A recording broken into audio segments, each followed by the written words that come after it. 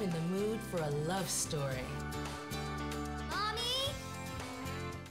I love this table. We stained it ourselves. Let me show you how.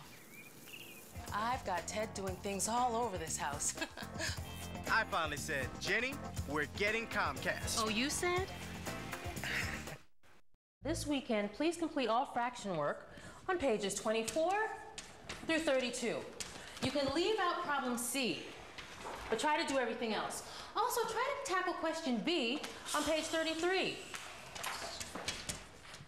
For those of you who have not yet handed in your corrected test results, they're also due on Monday.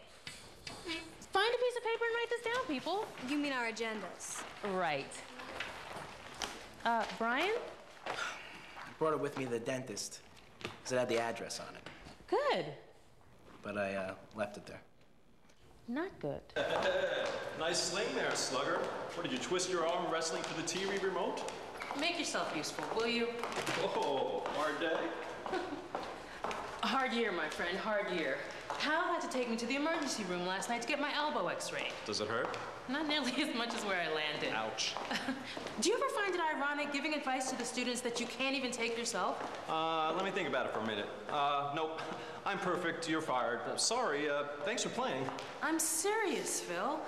I can't get my studying done. I never see my family. I don't go out. I'm disorganized. I procrastinate. I don't eat properly. I don't write things down, and I don't have an agenda. And then I get up in front of these kids and I give them advice and I talk to them about how to live their life while mine is falling apart. When did this happen, Phil? I was a good teacher and I was a good wife. The first one I can vouch for. We go to these staff meetings and we talk about how good everyone is doing. And we watch these instructional videos on how to be better teachers, and all the teachers in there are either so smart you want to clobber them or so stupid you want to clobber them. Guess which one I am? At least you got a lead role. Go home, get some sleep. You can start all over again tomorrow. That's what I'm afraid of. You got 2 months left before exams. It's plenty of time to work things out. Thanks, Mr. Shields. Hey, you'll be fine, Bina. You're a good teacher and a heck of a snappy dresser. Phil. Hey, don't mention it. What are friends for? You have my bag. I'll see you. All right, thanks. What is going on here? I could hear you in my office. I demand an explanation or detention for you. Oh.